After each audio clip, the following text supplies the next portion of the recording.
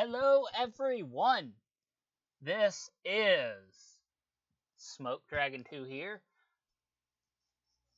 Back from I guess a real long time, making a video. I have I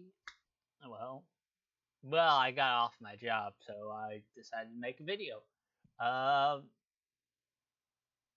This is, as you can see, the Hayseed Knight.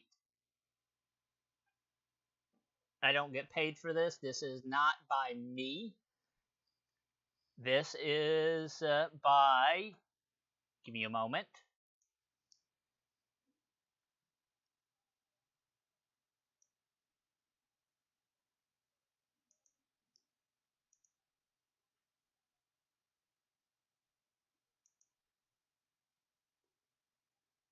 This is made by Maxi Modena, Sandra MJ Dev team. And I think it's pretty good. I mean, I've played it a little bit, and it's good. It's really good. It's really funny and really entertaining. So, let's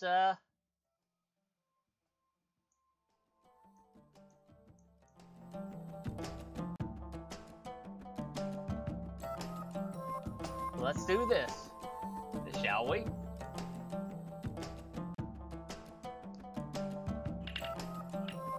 And let's start. Not load, start new game. Holy horns! What's with this place? It's ancient. Are you sure we're allowed to be here? And as you see, it is voice acted. Well, except for this. You're allowed to be anywhere as long as no one finds you. Sneaking through forgotten cracks in a wall is not as easy as it once was, but I still managed to push my hat and my staff in somehow without wrecking the wall any further. Today's a mess, and the last thing I'd want is the whole city knowing that I'm back on my nonsense, namely helping fawns trespass into abandoned temples in pursuit of fixing the written lies that pass as history these days.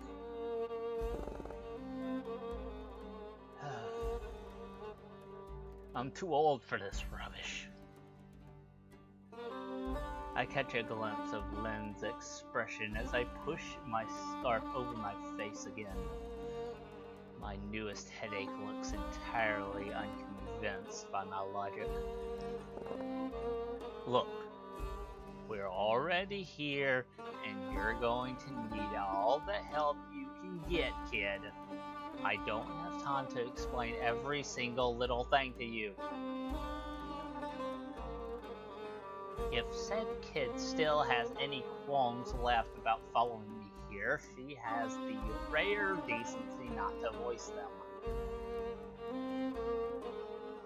I mean, this whole ordeal is her fault. In her roundabout sort of way. Still her fault nonetheless. It's annoying, but mine, at least. It's anyone's but mine, at least. Dang, I can't see. I didn't come all the way back to this city to do charity for his descendants. He just wanted to find that dumbass's grave and clean up a little, or leave some incense or something. Not is. I wasn't looking to hear legends about any so-called knight of that upper fields. I know the books in this library won't say a word about them, but I had to come back to this place anyway. And the unlikely possibility of finding a trace of his existence among the broken tablets and burnt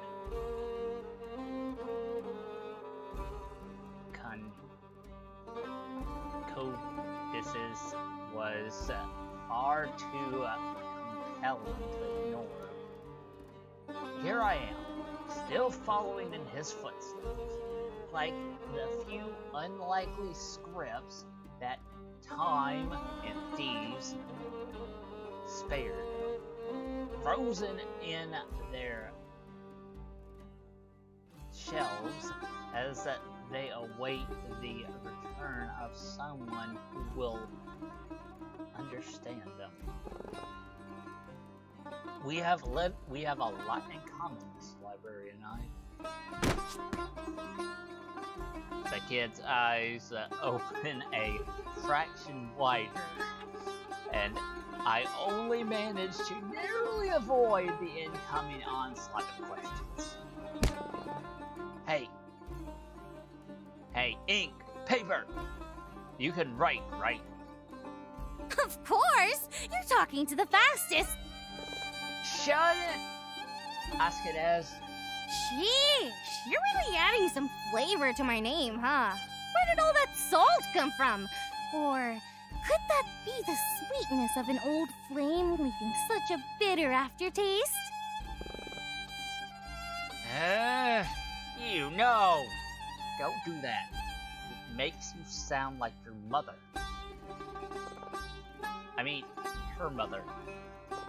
Or her great-great-great-grandmother? Yeah, I can't believe that the story has derailed this much. How long have I been gone? I can't even start to guess if you won't tell me how old you are. I'm entirely too old to care about something as dumb as numbers. Well, gee, I'm starting to see why you wanted me here. Do you have a name, or are you too cool for letters too? My name would only doom this project. You will be me, and I will be nothing more than the space between words. What a droll way to say you want me getting lynched for this! I can still keep the story to myself and tell you to get lost, kid. But you won't, because after hearing my name, you realize I'm the chosen gazelle that legend of old prophesied would tell the true story of the night, right?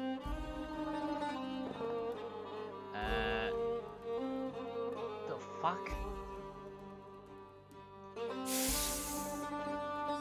I could use a little encouragement here, not gonna lie. If you want encouragement, call a self-help line. I'm not here for that. Listen, Lynn, I don't believe in chosen ones, and I certainly don't know what the truth is. I doubt Adder himself even knew. But I am going to tell you the story I know. I will tell it once, and I will probably tell it wrong, since I can barely remember it anymore. But even so, anything I say will be 1,000 times more accurate than any of the odes this witless bunch of folk doodles have been singing through the ages. Folk doodles. Anyway, this may be Adder's punishment for lying his way into history, but I still can't let the name of a friend be smeared like this. So what I mean to say is that I will skewer you if you interrupt me and make me forget something. Understood? Fair. She finally shuts up for a moment, though I know the silent request. Right, good. I guess I should put my own thoughts in order before we begin. His story starts back when he left his village to... No, that would be too long. His story starts when he became a knight, and... No, that defeats the point. I guess his story... Well, I guess his story starts with... I could allow myself that much, Mare, right? Who are you again? I'm the one who tells the story, you write. Okay, alright, here we go. Chapter 1.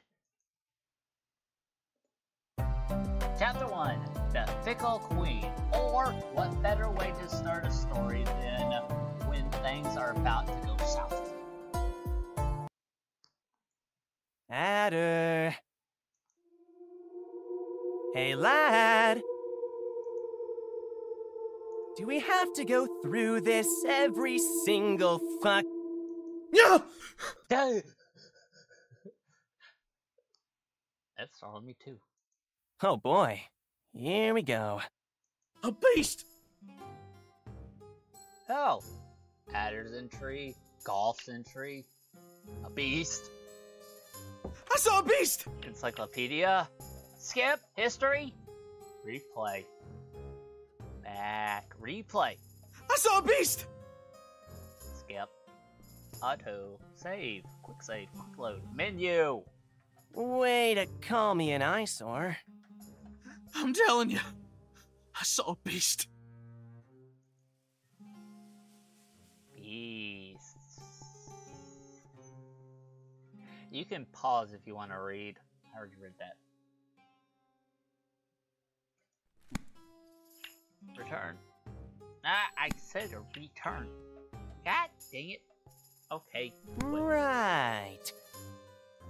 Look, I'm not drunk enough for this, so good. This ain't no time to sleep. The beast may be gone, but the Macadar is still out there. Macadar. The forest's out there and it's come to find me. Can you stop screaming like an idiot and use your brain for a second? I knew they'd get to the city one day. We gotta tell everyone.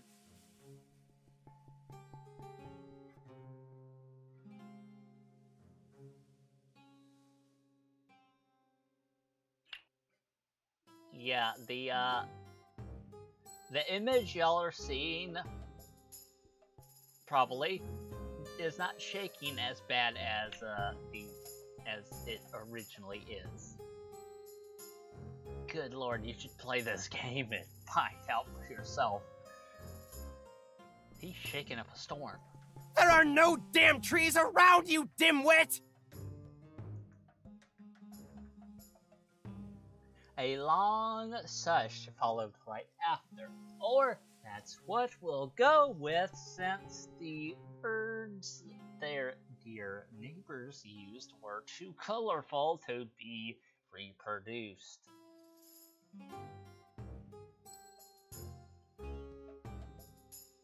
Oh, then what did you holler for, Mr. Bard? The sun ain't up yet. If you don't quit your whining, we're gonna get a beating. Says you, the buck who hath been delighting mine ears with his pitiful wailing all night long. Say what?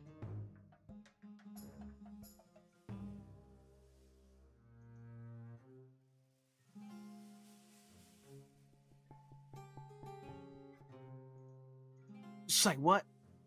You've been talking in your sleep again. Oh. My word.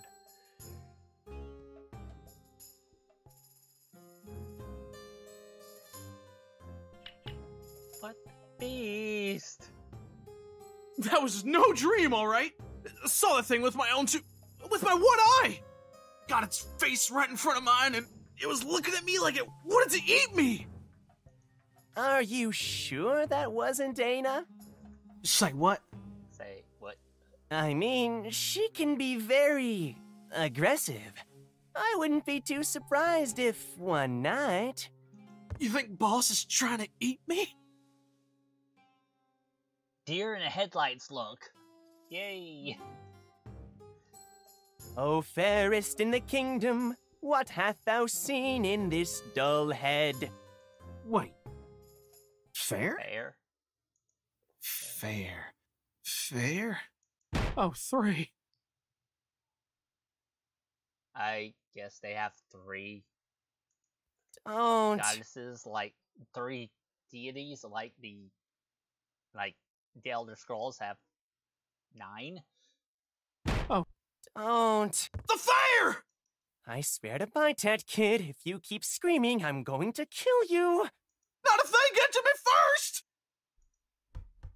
And so Adder's heavy hooves stomped the ground with the force of a stampede as he sprinted away, making Gilf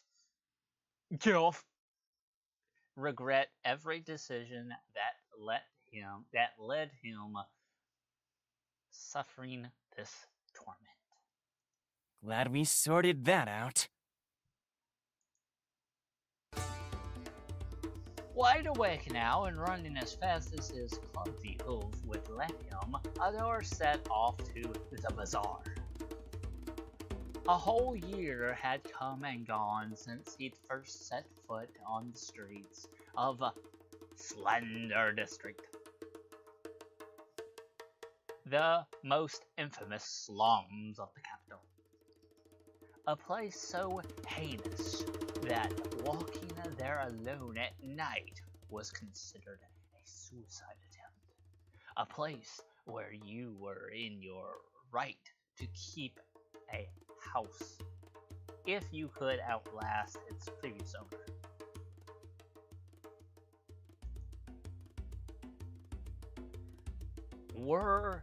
Where he'd once felt like a poor fawn fearing for his life, now he felt like a poor deer fearing for his life. But at least he actually knew his way around after such a long time avoiding brigands. He had no time to spare worrying about trivial matters such as being robbed or stabbed, for he knew fully well that he was to meet his destiny. The patron's gonna skin me alive! A destiny which most likely didn't really include being flayed by his dearest employer. Though we can't rule out the possibility of his direct superior whacking him in the head for oversleeping on such an important date. What if she hates me now? Then the patron won't have no problem kicking me out. He'll kick me out and keep my skin as a payment. Nah, that's dumb. But he'll kill me anyway. Oh crap, crap, crap, crap, crap, crap, crap, crap, crap, crap, crap. So immersed was he in these fatalistic thoughts invading his head that his brain, which was by all accounts mostly made up of sawdust, didn't pay any mind to the path his host was following. Crap, crap, crap, crap, crap, crap, crap, crap, crap, crap, crap, crap. And so, as to be expected from someone not heeding the wise advice, look where you're going! He soon met his first obstacle in his way to the plaza. A wall. Oh dear. In any other place, that sort of chuckle would have meant that Adder wouldn't have the benefit of living with his failure alone. In the slums, it could mean that he wouldn't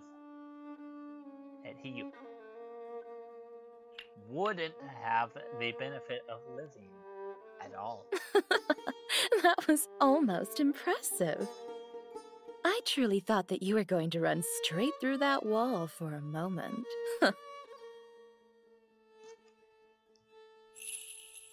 The voice got closer by the second, followed by a strange tinkle, a melody that danced in his ears and paralyzed his mind, rendering him frozen in the spot at the thought of an incoming murder. Adder shut his one eye and held his breath, knowing that it would be not dead yet. Still not dead. How come he was still alive? That's just weird. Between his blurry sight and the obfuscated darkness, Adder could barely tell apart the silhouette standing right in front of him. He should have run, screamed, and begged for his life. But instead, he hesitated long enough for a few stray sunrays to wander along the rundown houses, finally casting light upon his home. Whoa! For your information, everyone already thinks that Rose are thick-skulled. We don't need another martyr for the cause.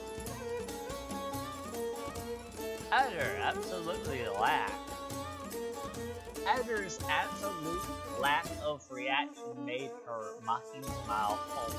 To be fair, he had indeed left a sizable hole in the wall he'd just crashed against. But that was hardly the case for his sudden drop in mental speed. Are you okay? Adder nodded, though he hadn't really heard the question. Seeing a mysterious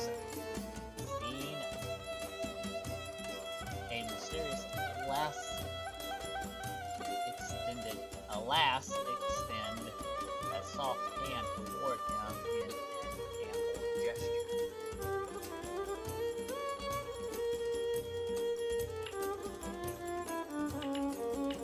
Take her hand.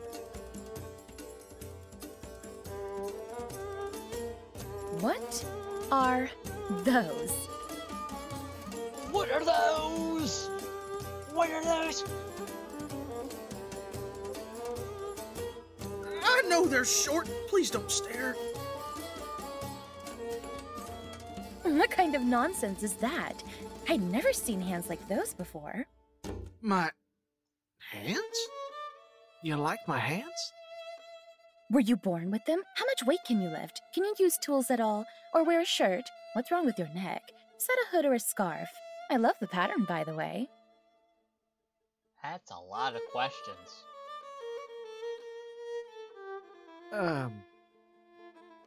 So? I'm sorry, ma'am. What was the question? You. What are you supposed to be? Oh! I'm just your run-of-the-mill prairie buck, ma'am.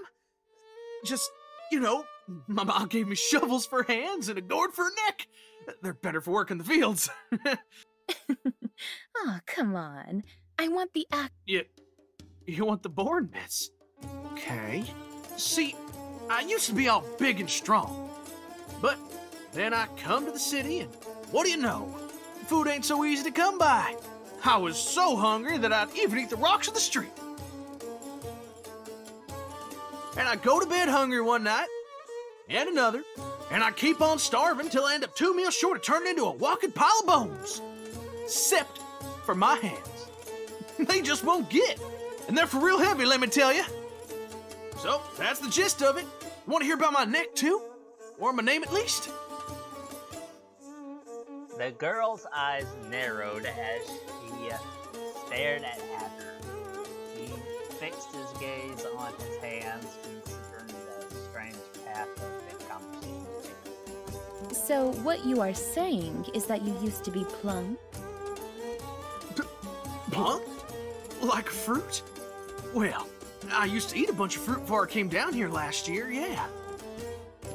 Last year? Wait, how many eyes did you have then? How many? How many? 5, I think. I lost the other 4. No. Just the one, ma'am. I knew it. You've changed a lot, but it's you. You're that loudmouthed one-eyed chub. Say what? It's me. Don't tell me you've forgotten me. Goal had warned Adder multiple times about the dangers of the "it's me" scam, but he was pretty tempted to fall into this. Ma'am! I don't know what you're selling, but I ain't gonna buy it. Come on. Don't you remember that night on the bridge under Herob's statue? With the guards laughing at you? You didn't hit your head that hard, did you? I bet those guards had one haystack of a night laughing at some poor buck. I'm pretty darn I'd remember you. It was a pretty long time ago, but wait, I know. She bit her lip just long enough to make Adder lose his need to understand. Come closer.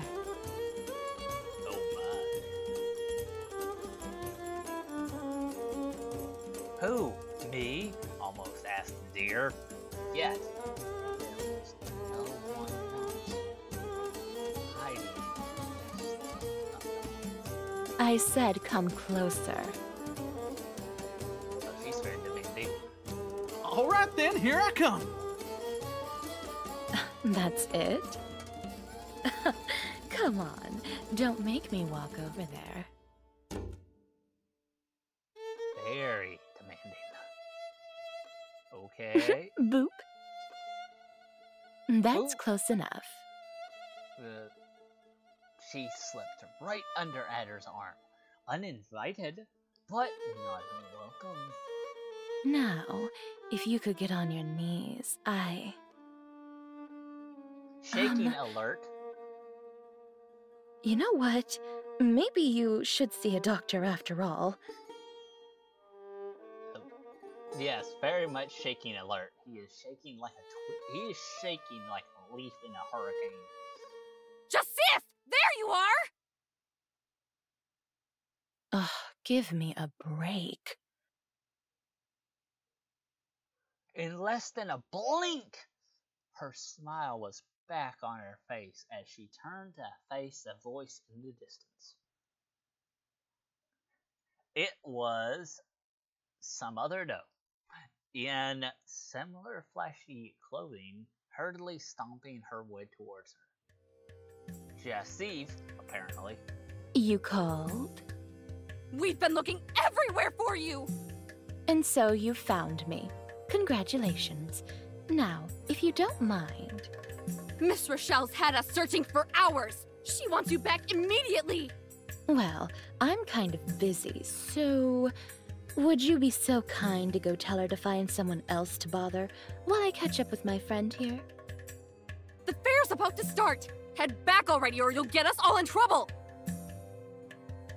The red-haired girl stood completely still. She held her breath for an instant. I'm sorry. Was that an order? What? Miss Rochelle said... Say, do you know what happened to the last wench who had the gall to order me around? Jessie's smile was eyes nearly down to a sharpening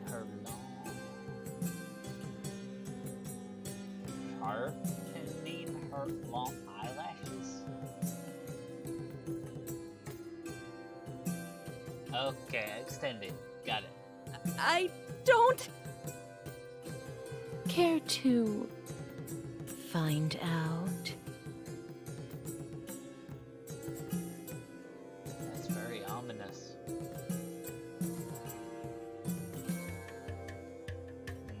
Those horns, though. Oh, those horns. Want to know what you can do with those horns? Oh, you know. Yeah, you know exactly what you can do with those horns. The doe looked for her. The doe, looking for her, stammered. Color drained from her mane. After a few tense seconds, I plastered down. A pleased smile spread across Jesse's face. Come now, honey. Don't make that face. I'm just joking here. I've got too much going on as it is to begin picking fights with my sisters. Don't you think? Right. Then that's settled. Let's go. Jesse whipped her braid as she turned around sharply, making the pair of bells that hung from her hip announce her leave. Adder had barely just a second to register what happened. He could swear something had moved in the corner, but he couldn't care less. The finest lass he laid his eyes on his whole life was about to disappear, and she seemed to have forgotten all about him. Facing the prospect of immense pursuit again, he tried at the very least to catch it in his mouth. Wait! Yes? But as Adder was about to speak, he had the same feeling of missing something. And so, as his gaze drifted, following her back once more, he noticed something else moving behind her derriere. Something wrong, like a whip, Indian on its tail. Something that most definitely didn't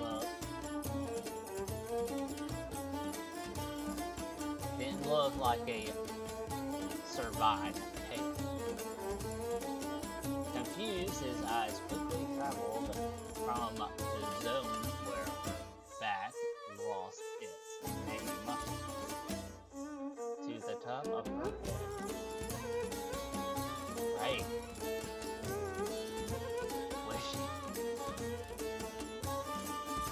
Desperately hoping that he wouldn't find what he found sprouting from the top of her red head.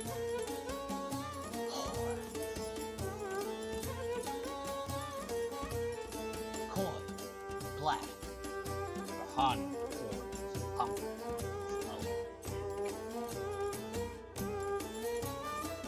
Adder had the whole back. He'd been the rest of her ears.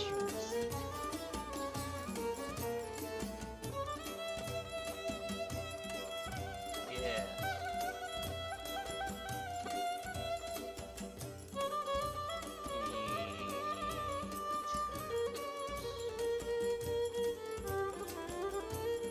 She's thick.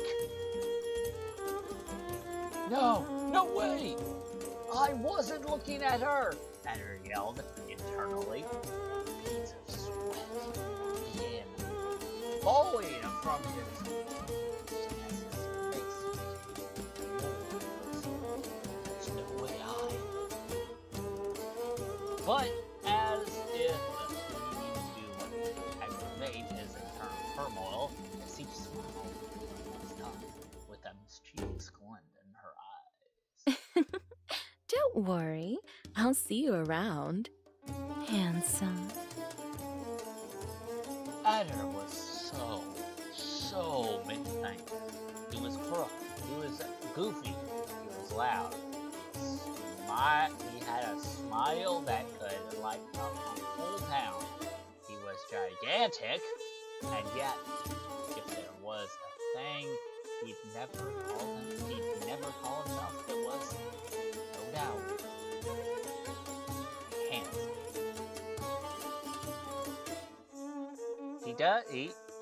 Although he does have some handsome.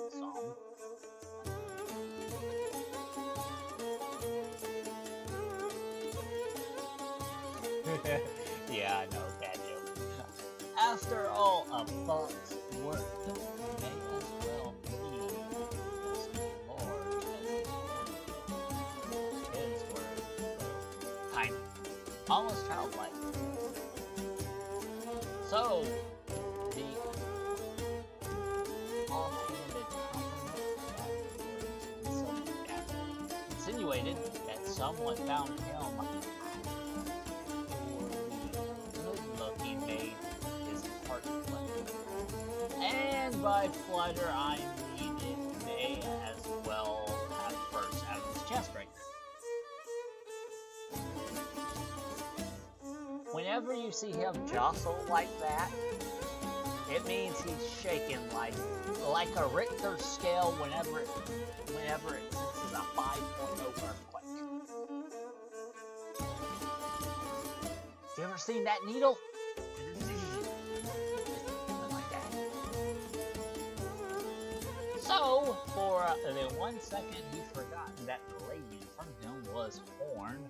For a moment, he forgot all the things he'd heard about gazelles. His face turned red. His jaw came loose. But had he been able to articulate, he'd have found he'd completely forgotten the ability to talk. He still knew how to do one thing, though. Run!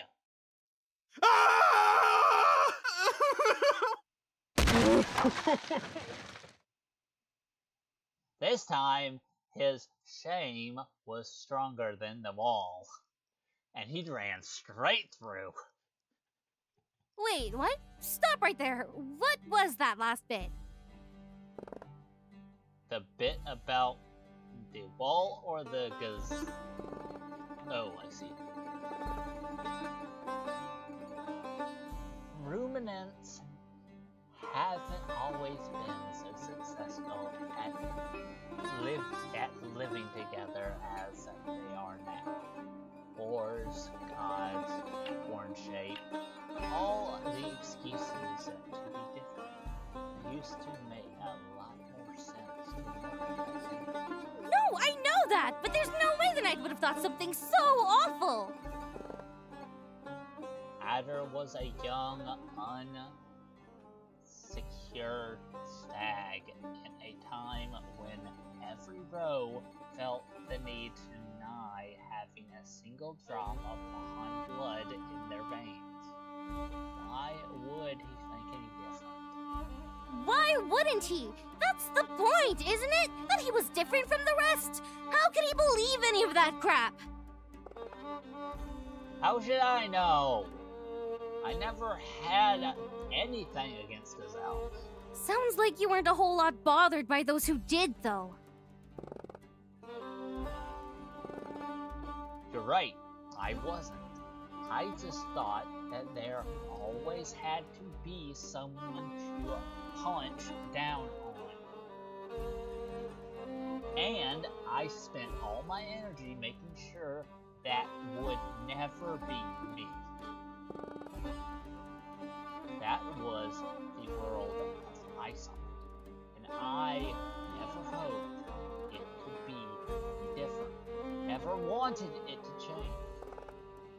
Adder, though, I think he never meant to do that to anyone. I think he just hadn't realized that there was more to the world than the fears he'd had butt heads with more than one type of wall in his life. I could be wrong, of course. His understanding could have been yet another pretense, and he may have very well lied about wanting to fight with the rest of us until his very last breath. No, I'm sure he did grow to be a wise and kind man, Len. Much wiser and kinder than I ever was, at least. Neither of us would be here making excuses for that dumbass otherwise. Well, I don't care about you, but he'd better rise up soon. I have high-quality standards for my ancestors. I'm glad you do, kid. Now, where were we? The sun was already up in the sky by the time Adder managed to remember that he was supposed to be at the bazaar. Oh, I'm so sorry. I didn't mean to arrive so late. Please don't kill me. But, lo and behold, there was no one around. Ha! What do you know? First again. I'm gonna have to ask for a raise at this rate. Oh, hold up. Now ain't the time for that. Andy could get here at any... Dun dun dun. Dun dun dun. Boss! Ha! Gotcha. You're gonna end up giving someone a heart attack if you don't quit sneaking up on people like that, you know. Right. Don't you think for a second I forgot I was supposed to prepare the stall. No, ma'am. But, you know, days are getting longer, and it's harder to sleep at night, and the streets are real crowded, and... Anna's silent glare told him that she didn't believe a single word, but she didn't care enough to pay to pry. Hey now! Quit giving me that look, Missy! You got here late, too. She pointed at her hair, dripping drops of silvery gray water were dancing on her tips, painting the ground beneath them. And how is it my fault that you were busy dyeing your hair? Leaving him with that perfectly valid question unanswered, she walked back to pick up a big bag she'd left a few steps away. She left it up with a single hand, lifted it up with a single hand, dang it, and then headed toward the stall, closely followed by Adder. It was around that time that they began working. A sudden thought popped up at his mind as he helped her set up a bit. So, how come the patron ain't here? It just gonna be the two of us today? Anna simply You won't tell your pa I got here late, right, boss?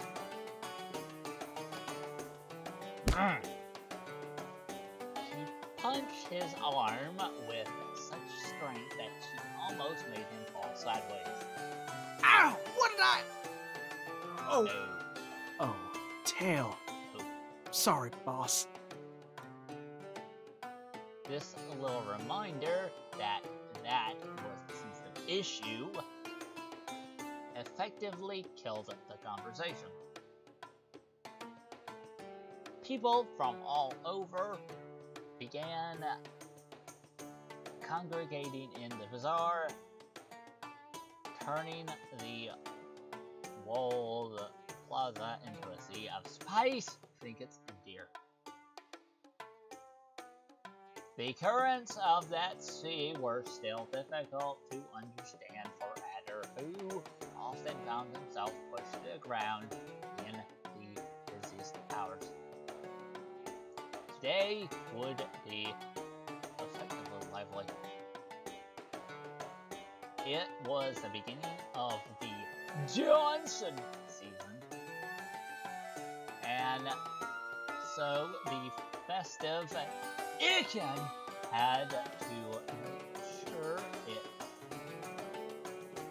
to bid a proper farewell to the rain cloud so they'd be back again by the end of it. A pleasant change from Adder's usual day-to-day working in Amos Forge under the continuous risk of suffering a heat stroke or third-degree burns. Or Welcome! We got the best prices in town! Come on and see what goods we offer! There was no reaction whatsoever to his incessant yelling. Other than Anna's snickering at him for trying so hard. Sure must be fun watching me break my back so your dad won't yell at us. Alright.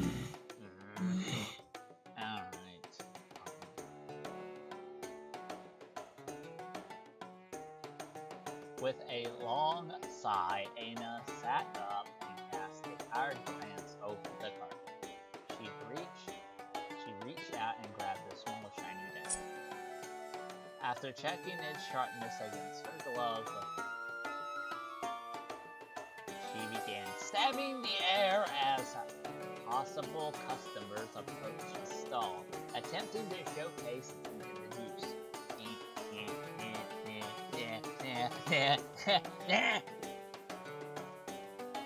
Adder quickly put his hands over her shoulders, discreetly bringing her arms down. You know what? Nah, take that back. There ain't no deer in the world that works harder than Ana of the Test. There just ain't.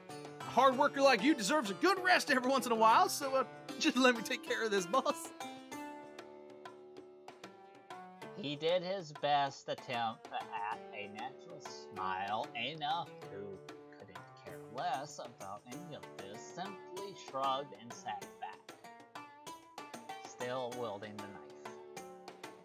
She let her hand fall on the stones that paved the bazaar and effortlessly tore it from the ground, deciding that it served better as a shovel. You do you. And that's what she did. It was best to leave the issue alone. Adder had figured out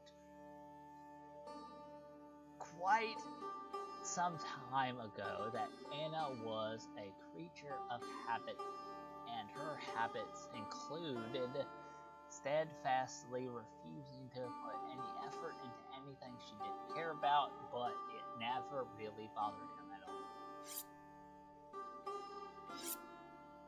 There was something fascinating about watching her getting completely absorbed by whatever task she had chosen to focus on.